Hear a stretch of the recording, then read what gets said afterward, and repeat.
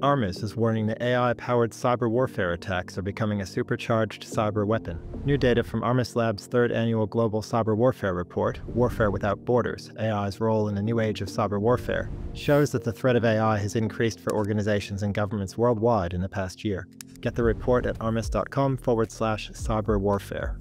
Nearly three-quarters of IT decision-makers globally express concern about nation-state actors using AI to develop more sophisticated and targeted cyber attacks. Nadir Israel, CTO and co-founder of Armis, urges organizations to immediately close the divide between current cybersecurity programs and future proactive preparation, as threats will increase. Israel says that AI is enabling nation-state actors to stealthily evolve their tactics to commit acts of cyber warfare at any given moment. At the same time, threats are emerging at overwhelming rates from smaller nations and non-state actors leveraging AI to elevate to near-peer cyber threats. It is imperative that cybersecurity leaders shift their programs left of boom, enabling them to stop cyber attacks capable of crippling their operations before there's any impact to their organization.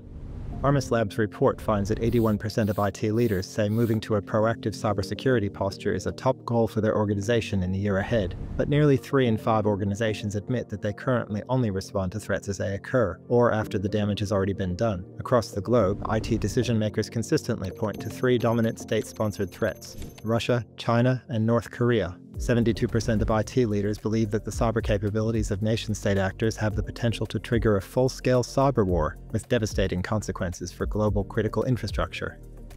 Armis, the cyber exposure management and security company, provides organizations with the visibility, security, and risk management capabilities necessary to navigate this evolving threat landscape. Armis secures Fortune 100, 200, and 500 companies, as well as national governments, state and local entities, to help keep critical infrastructure, economies, and societies safe and secure 24/7. Read the full report at armis.com/cyberwarfare. This video is brought to you by Armis. To learn more, visit armis.com.